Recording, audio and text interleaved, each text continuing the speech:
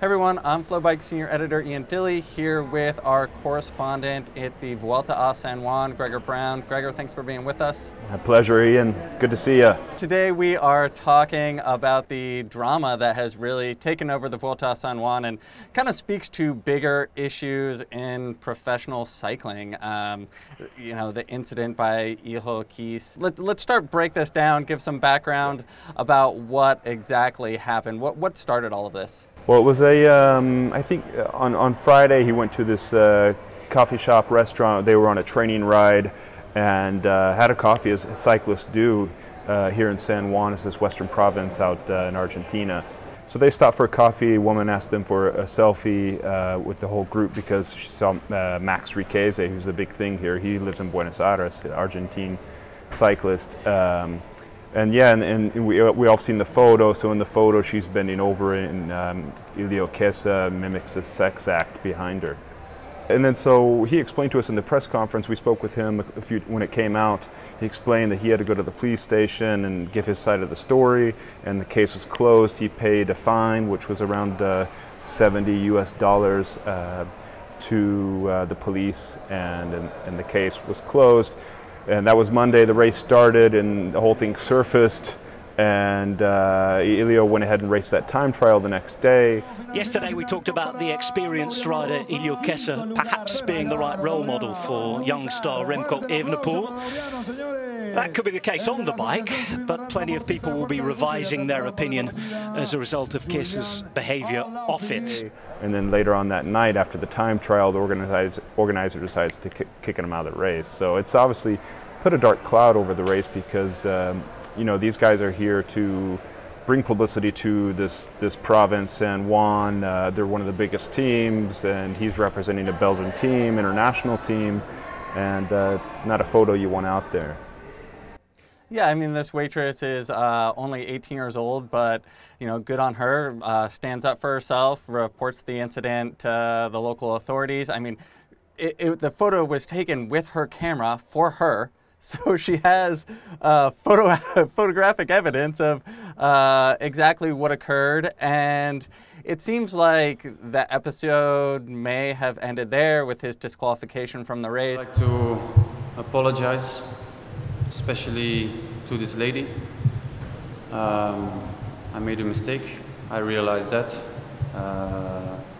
This will not happen again. I also want to apologize to everybody here, Argentinian people, but not only them, everybody who feels offended by what I did. But then his boss of Deceuninck-Quick comes out and comments that, not only threatening to pull his team out of the race, but also insinuating that the woman who made this complaint was out for money. I mean, very disrespectful, and obviously a very old school mentality. This is a guy who certainly does not get it. And then what happened yesterday, we heard that the team missed the podium ceremony. They complained that they said that they weren't feeling well. Do you see that as a boycott, sort of a pushback against the race organization? It was, and Patrick Lefevre has already said that the team won't come to this race next year. Maybe the team won't get invited. At the time when the team was called up, they had three different riders, Alvaro Hodeg, Alaphilippe, and Evenepoel, who were due up on the podium. They all got fined overnight for missing the podium celebrations, but at the time, no one really had an answer as to why they were missing the podium celebrations. It was a boycott. Lefevre decided to do that. The riders didn't want to boycott it. The riders wanted to go up on the podium and celebrate the day and the race. But Lefevre from Belgium pulled the strings and said, "Look, guys, boycott this podium." Yeah, and pro cycling as a whole is certainly not new to sexism within the sport. There's been multiple incidents of inappropriate behavior from, Peter Sagan pinching the bottom of a podium girl at the Tour of Flanders in 2013, which he apologized profusely for as well. Blatantly sexist billboards put out by E3 Harelbeke. 2017, Pinarello put out some really tone-deaf advertisements about e-bikes, and also just reports from inside the women's professional peloton of, mistreatment, allegations of abuse, and this is a recurring pattern. I do feel like the governing body is trying to move past this. Number of reforms, we should say, to try and strengthen the equality in the sport for men and women, everything from, you know, equal prize money, the evolution of the Women's World Tour. And then an incident like this happens. I mean, at the top of the sport, there is still just a very old school mentality and not evolving in a lot of ways. Yeah, that's correct. I mean, what, you know, one of my colleagues said that, you know, well, this is a very Anglo-Saxon thing, everybody's up in arms, PC correct. It's true, you know, that, you know, Great Britain, United States, and Australia, you know, these countries, they take more of a progressive PC outlook. Perhaps it was we think the correct outlook.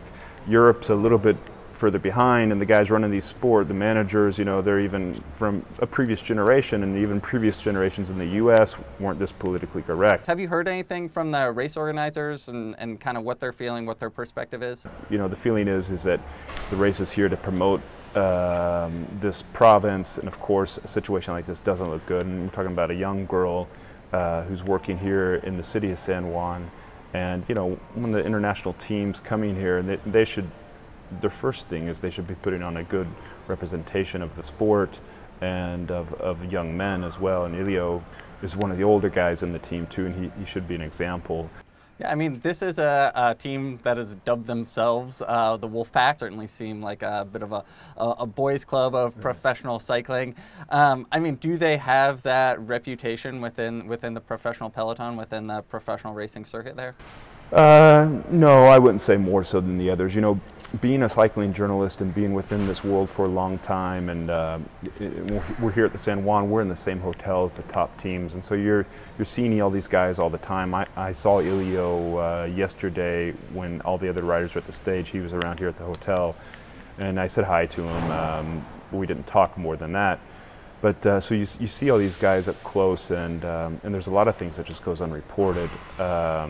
So there's, you know, a few bad boys in the peloton, and these are young guys from 19 up to 40 years old. Well, and but you know, the majority are under 30 years old, so they're young guys, and they have to be reminded to you know, act like men and represent the sponsors on the jersey and just be good citizens in general. Do you feel like the outrage over his comments, sort of the pushback and the media attention that's been brought to this as a whole, I mean, is there a positive takeaway that will prevent future incidents like this moving forward? Yeah, I think there is. I mean, it's you know, it's a bad thing for the team, but then you got a young guy like 19-year-old Remco Evenepoel who's sharing a room with Iljo Keisse, and he's living through this experience. It'll be something that'll be in his mind, you know, and it's a reminder to these guys. Look, they have to act like professional athletes and represent those sponsors correctly. Nobody in this situation, I think, is feeling sorry for the alpha male, for the professional athlete, you know, that they're being mistreated.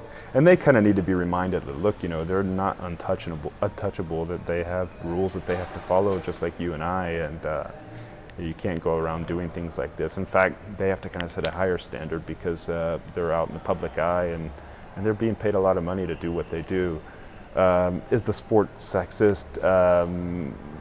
Kinda, yeah. You know, the women's side of the sport lags way behind. The UCI, the governing body, is trying to do a lot to get it up to speed. Like you mentioned, with equal prize money in some of their races and things. We have a lot of years until, you know, it gets balanced and we're there, and also in society as well. Just the mentality of certain people. So.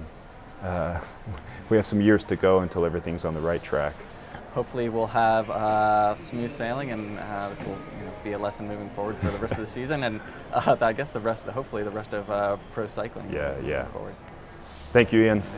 Thank you.